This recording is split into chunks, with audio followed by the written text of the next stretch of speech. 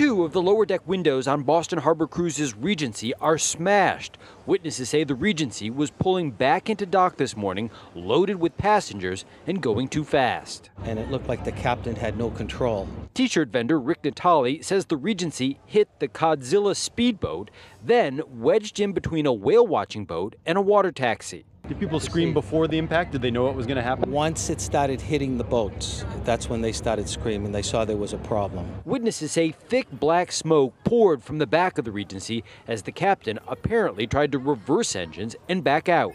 Once he backed out, he tried moving back in again repeatedly. I mean, this occurred about 3 times. Passengers on board the Regency appeared stunned while waiting for firefighters to rescue them. We got everybody off the boat, and there were no injuries. Investigators spoke with the crew this afternoon. Boston Harbor Cruises said one of the Regency's 4 engines had malfunctioned and refused to shut down, causing the crash.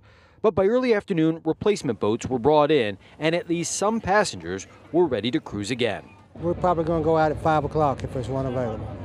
So you're not discouraged? No, we came all the way from Texas to watch these whales. Tonight, the Coast Guard tells me that both the Regency and the Godzilla are tied up while waiting for repairs, but the 2 other boats have been cleared to sail. Live in Boston, David Bieniek, WCVB News Center 5.